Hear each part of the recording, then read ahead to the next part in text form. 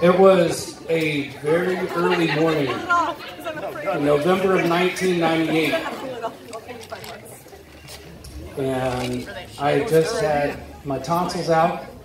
I was on a lot of pain medicine. It was my first night back in the dorm.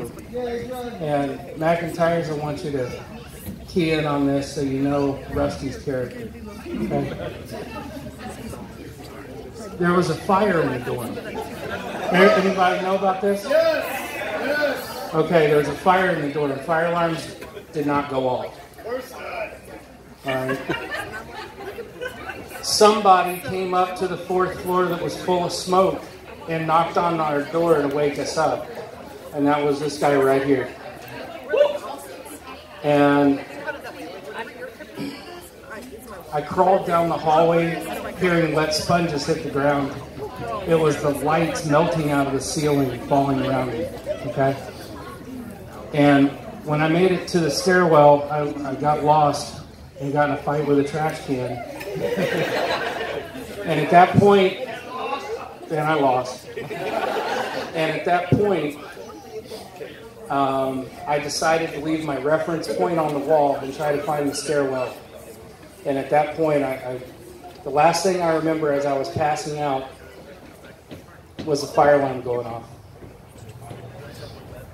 While I was laying there, I heard the backdraft of the 3rd floor.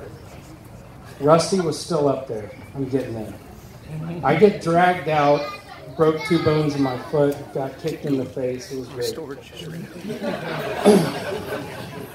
I end up outside. Now it's November. It's cold. I'm wearing shorts and a t-shirt in the dew. I'm laying there in the grass trying to breathe. And I look up at the 4th floor window with the smoke billowing out. And the next thing I see is Rusty's head craning out of the window on the opposite side of where he had woken us up.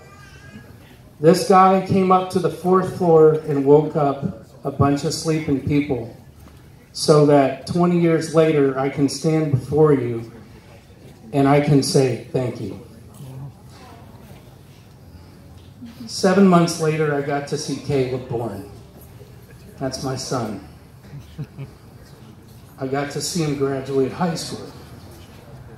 He's now a freshman in college. And November 2nd of this year will be 20 years that you gave me.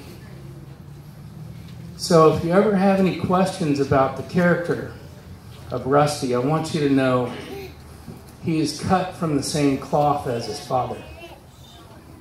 And this man saved my life. And I thank you for the opportunity tonight to publicly say thank you to Rusty.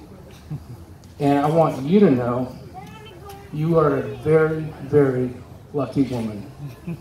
Because I know if he would save my ugly ass, he would definitely help you. So, a toast to Rusty. I love you, brother. I forgot to mention that, sorry guys, I forgot to mention these guys here were also in the dorm, and we're just like flambe, that's all.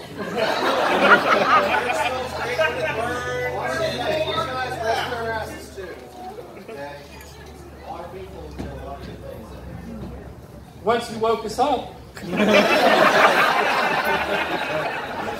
There's a song in that somewhere.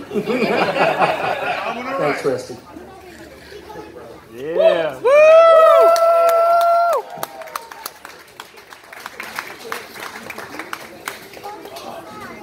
And now we would like to welcome to the microphone our father of the bride.